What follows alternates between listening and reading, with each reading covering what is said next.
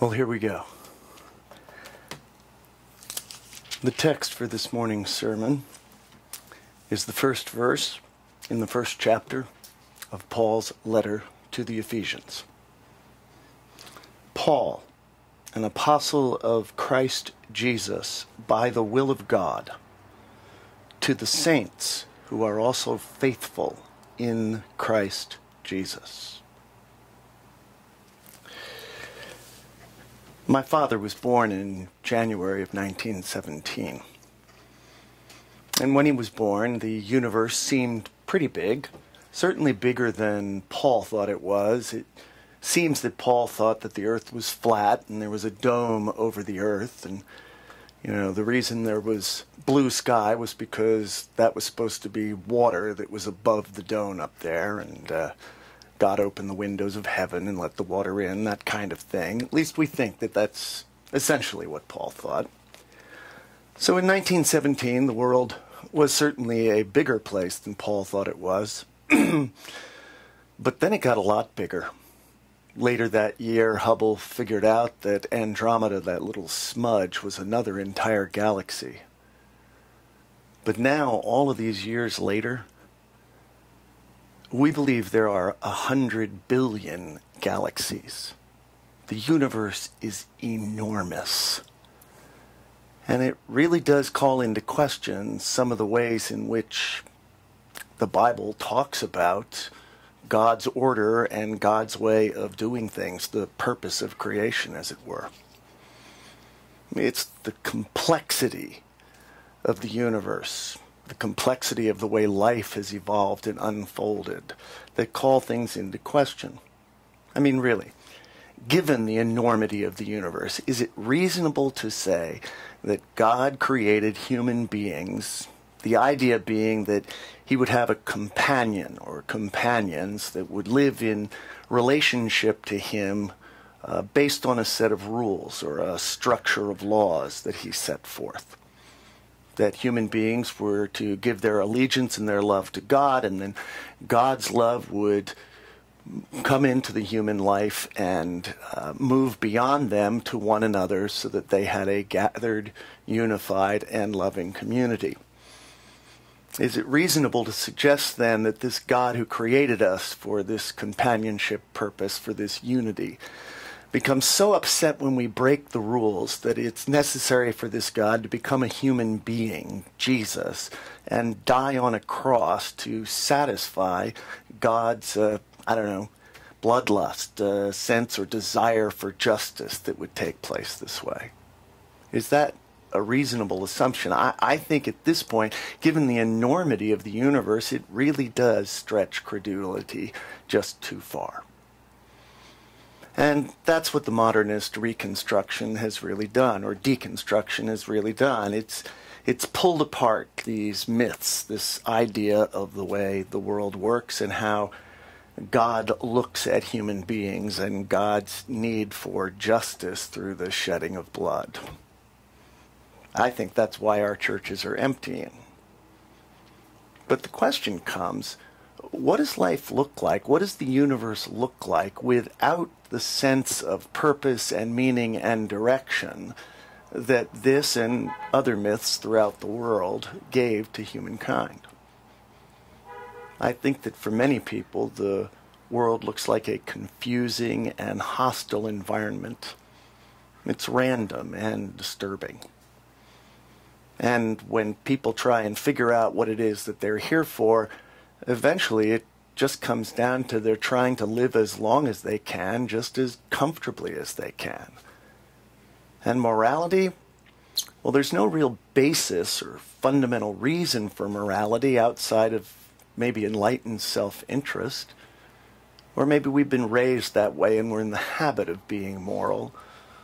But there's no foundation for it exactly. Not once you've deconstructed any meaning in the universe, or kind of have some sort of vague sense that there is spirit in the universe, but doesn't seem to have any real connection to us. And so you end up doing the best you can. You recognize that everybody else has their own point of view, and the trouble with everybody having a point of view is it's hard to determine whose point of view is first and second and third, and it usually ends up being that the one with the biggest gun is the one whose point of view is taken as the one that's true. That's what it seems to look like when you've deconstructed any sense of meaning and purpose in the midst of the universe. And I think we make a mistake, a real mistake, just to write off the biblical conversation, a conversation that's been taking place over thousands of years, that is based on spiritual encounter and then describing those encounters in the best way people knew how from within their own worldview. That's what Paul was doing. He'd had a spiritual encounter. And he said he was an apostle, a messenger, somebody who'd had this spiritual encounter and insight into God's purpose and meaning and direction for the universe. And God's will, God's order could be seen, he said, in Christ Jesus. Now, Christ isn't Jesus' last name. There's something much bigger going on here for Paul, because he sees a cosmic unity in the structure of Jesus the Christ. He says things are unified, all things are unified. In another letter, he says, come into perfect harmony. So that's what Paul is seeing, a kind of cosmic order that is built in. And when we are in Christ, we are an expression of that order. We are living as a part of that order. That's what Paul would like us to understand about the nature of things. Of course, his idea of cosmic order, I mean, it's a much smaller cosmos than we're talking about now. But nevertheless, I think over the years, people have had spiritual encounters. I know that I do. Spiritual encounters that lead us to believe that, yes, there actually is some purpose and direction to the way creation is unfolding, the way evolution is taking place. Paul's claim that would be that each one of us, living faithfully from within this sense of purpose and direction, in Christ is the way he would put it, is an expression of that creative urgency and power that is going to be uniting all things together in perfect harmony. That's what Paul would have us believe, and we're going to have to ask ourselves the question, is he right? Does our encounter with Spirit lead us to believe that God does have a purpose for our lives, that the love of God is unfolding within each one of us, that each one of us does have something to live for and something to die for?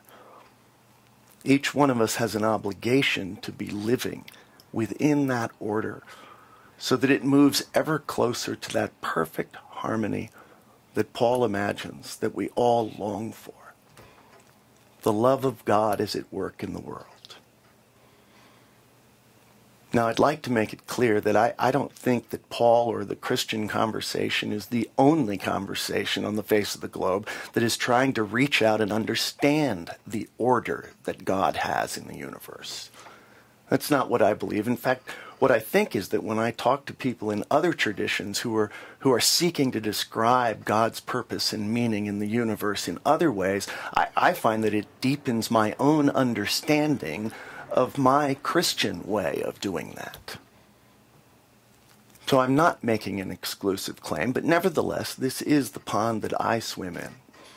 And so over the next weeks and months, I'd like to go through this letter that Paul wrote, or a disciple of Paul wrote, that's trying to describe the order and the purpose of creation, trying to describe the love of God that lives within us, forms us, and unfolds into the future because of God's work within us. Each one of us has enormous value and beauty. Each one of us is alive for a reason. So I hope you will join me as we look through Paul's letter, trying to see what his spiritual encounter got him to point towards. We'll describe it our own way. We won't describe it the way he did. But nevertheless, we will seek to find what he was pointing towards, so that the love of God can indeed form and inform us.